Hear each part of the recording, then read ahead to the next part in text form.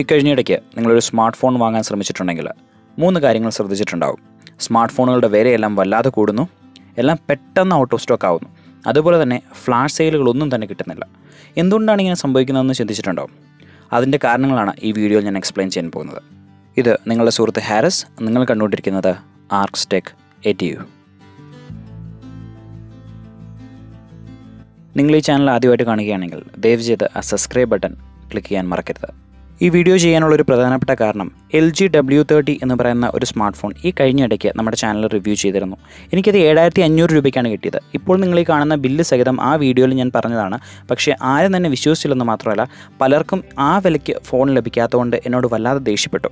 ഈ വിഷയത്തെക്കുറിച്ച് ഡീറ്റെയിൽഡ് ആയിട്ട് ഈ വീഡിയോയുടെ അവസാനം ഞാൻ പറയാം. പക്ഷേ നിങ്ങൾ അറിഞ്ഞിരിക്കേണ്ട ഒരു സംഗതിയുണ്ട്. ഫോണുകളുടെ പ്രൈസ് എല്ലാം വളരെ വോളറ്റൈലാണ്. ഈയിടെയായിട്ട് വല്ലാതെ ഫ്ലക്ച്വേഷൻ ഇവയ്ക്ക് സംഭവിക്കുന്നുണ്ട്.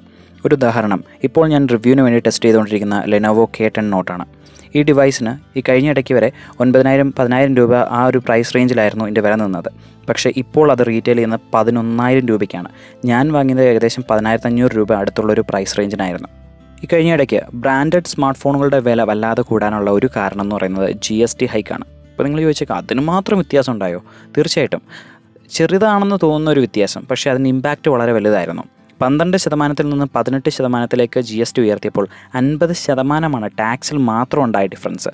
ഒരു ഉദാഹരണത്തിന്, ഒരു ഡിവൈസിന് 1000 രൂപയെ ടാക്സ് ഉണ്ടായിരുന്നുള്ളൂ എങ്കിൽ ഇപ്പോൾ 1500 രൂപയാണ് ടാക്സ്. ഈ ഒരു കാരണം കൊണ്ടാണ് പല റെഡ്മി, റിയൽമി, സാംസങ് ഫോണുകളുടെ എല്ലാം വില 1000-1500 രൂപ വെച്ച് കൂടിയത്. കഴിഞ്ഞ 2 മാസങ്ങളായിട്ട് സ്മാർട്ട് ഫോൺ പ്രൈസസിൽ വല്ലാത്തൊരു ഫ്ലക്ച്വേഷൻ ഉണ്ട്. അതിൻ്റെ കാരണം ഈ കൊറോണ കാലത്തെ എക്സസ് ഡിമാൻഡാണ്. എന്താണെന്ന് മനസ്സിലാവാൻ ഈ ന്യൂസ് ക്ലിപ്പിംഗ് ഒന്ന് കണ്ടാൽ മതി.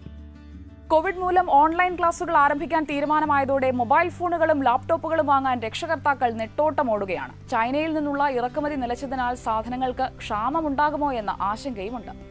ഡിമാൻഡ് വല്ലാതെ ഉയരുകയും അതിനൊത്ത് പ്രൊഡക്ഷൻ ഇല്ലാതിരിക്കുകയും ചെയ്യുന്ന ഒരു പ്രത്യേക പ്രതിഭാസമാണ് നമ്മുടെ ഇന്ത്യൻ എക്കോണമിയിൽ ഇപ്പോൾ സംഭവിച്ചുകൊണ്ടിരിക്കുന്നത്.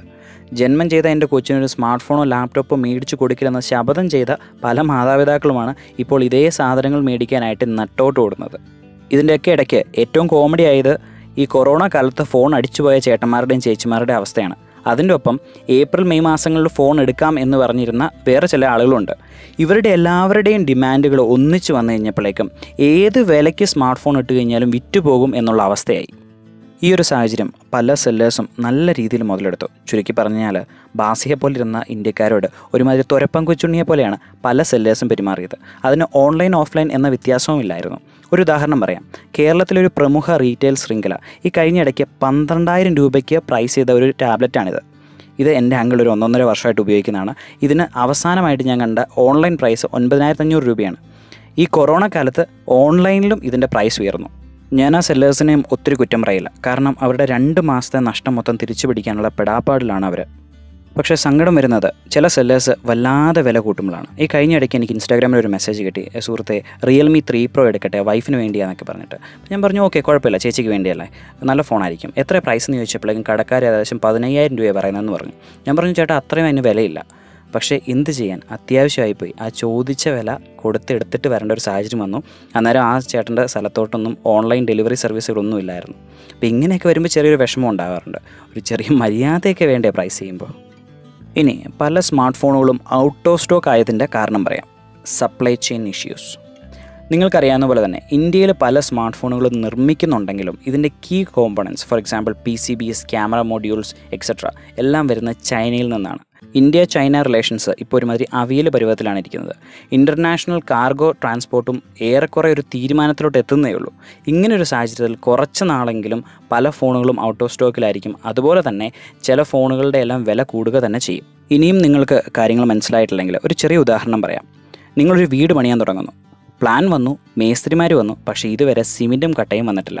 ഇന്ത്യൻ സ്മാർട്ട് ഫോൺ മാനുഫാക്ചറിങ് ഹബ്ബുകളും ഇപ്പോൾ ഏറെക്കുറെ ആ അവസ്ഥയിലാണ്. റോ മെറ്റീരിയൽസ് ഇല്ലാണ്ട് അവർക്ക് എങ്ങനെ സ്മാർട്ട് ഫോൺ ഉണ്ടാക്കാൻ പറ്റും? പ്ലാന്റ് ഉണ്ട്, എംപ്ലോയീസ് ഉണ്ട്, പക്ഷേ PCBകളും ക്യാമറ മൊഡ്യൂളുകളും മറ്റ് പോർട്ടുകളൊന്നും ഇല്ലാതെ അവർക്കൊരു സ്മാർട്ട് ഫോൺ ഉണ്ടാക്കാൻ പറ്റത്തില്ല.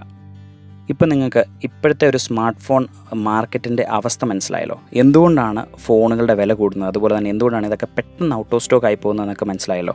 എനിക്ക് LG W30 കിട്ടിയത് 7500 രൂപയ്ക്കാണ്. വേറെ ചിലർക്ക് 8200 രൂപ, ചിലർക്ക് 10000 രൂപ, ചിലർക്ക് കിട്ടിയ പോലും ഇല്ല. പലതും ഔട്ട് ഓഫ് സ്റ്റോക്ക് ആയിപ്പോയി. അപ്പോൾ ഈ ഒരു വിഷമം പലർക്കും ഉണ്ട്. പലരും അത് വളരെ മാന്യമായിട്ട് തന്നെ എന്നെ എഴുതി അറിയിച്ചു. കമൻറ്റ് സെക്ഷനിൽ ഞാൻ പലപ്പോഴും ഇതുപോലുള്ള കമൻറ്റുകൾ കാണാറുണ്ട്. ഇതൊക്കെ വളരെ മാന്യമായിരുന്നു.